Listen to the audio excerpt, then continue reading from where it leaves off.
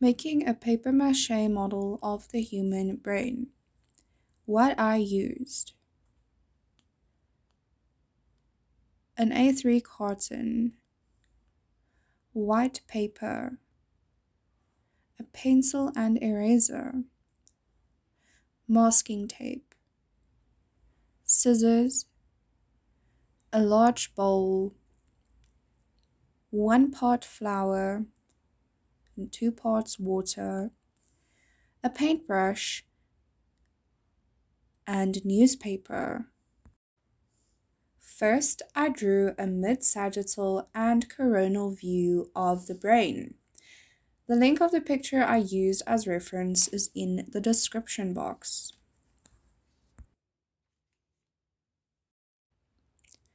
I placed a blank page behind each drawing and cut them out.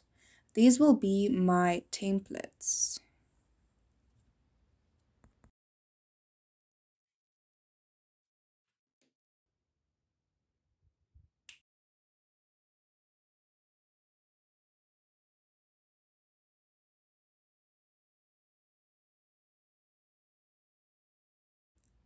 I then placed the drawings aside for later use.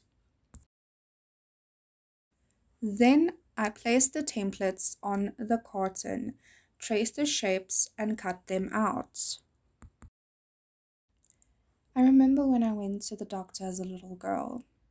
My favorite part about the visits was always seeing the 3D model of the human brain that had a quarter section. I've always been fascinated by the human brain. That inspired me to do my own version of this 3D model for this project. Next, I made an incision halfway into each shape, one from the top and the other from the bottom.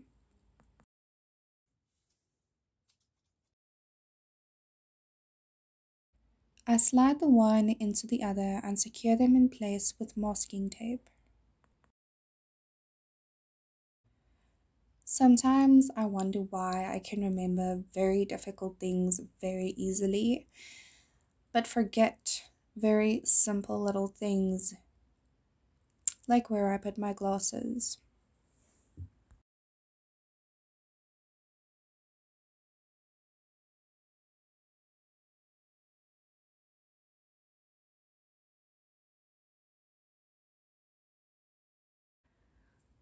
Once secured, it's easy to see the 3D form take shape.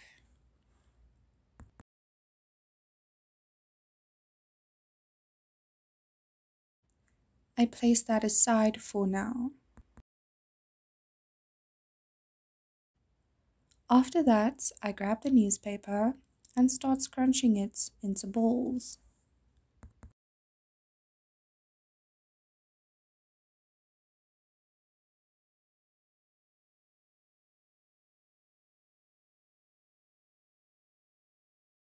I tear some pages in half before scrunching them up to make shaping the brain a bit easier.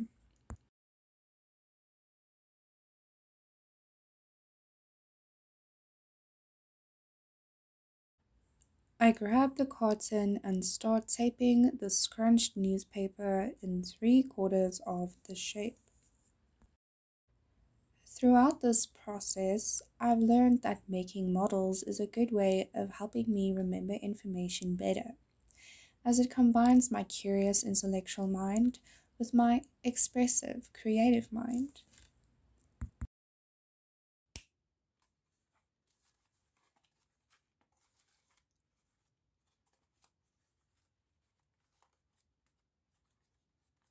With 3/4 now shaped, I grab a blank page and fold it in half to create a template for the final quarter.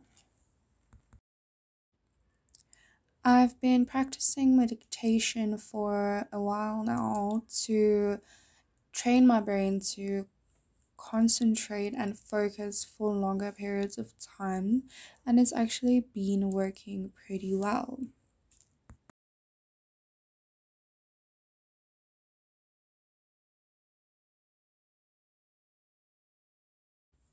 I place the template on the carton, trace it, and cut it out.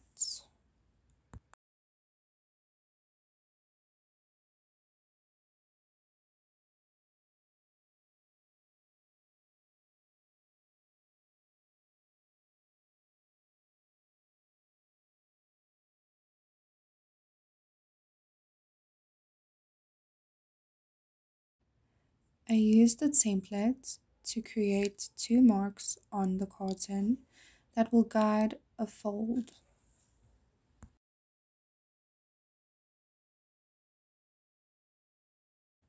Using a ruler and said marks, I create the fold in the carton.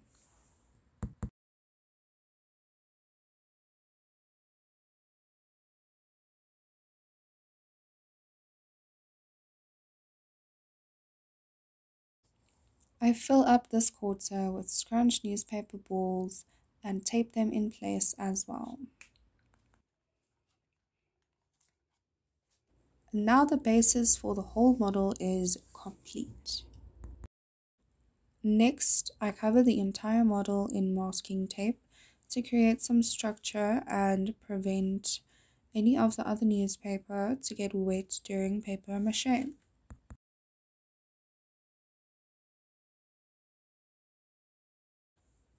I then grab the bowl, the flour and the water and mix everything together until there are no clots in the mixture.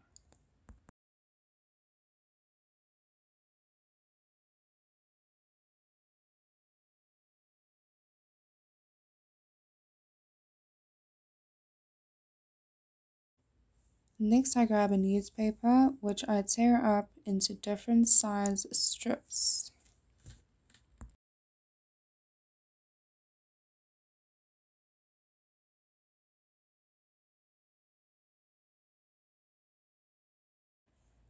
Next, I grab a strip of newspaper, dunk it into the mixture, and place it onto the model, which I repeat until the entire model is covered.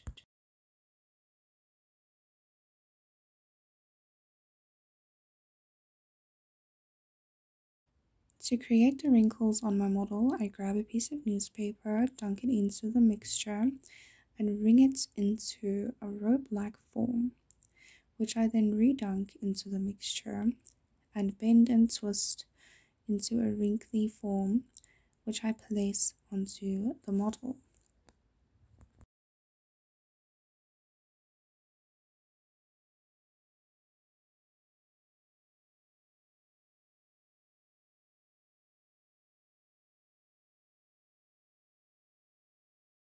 And this is how it looks completed and dried.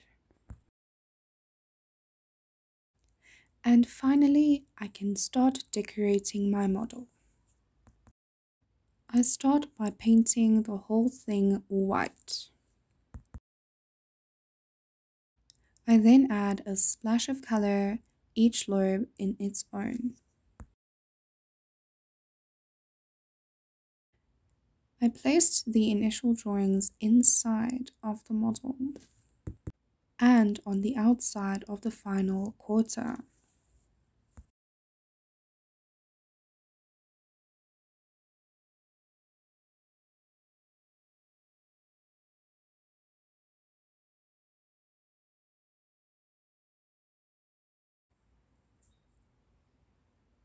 And finally, I add the labels.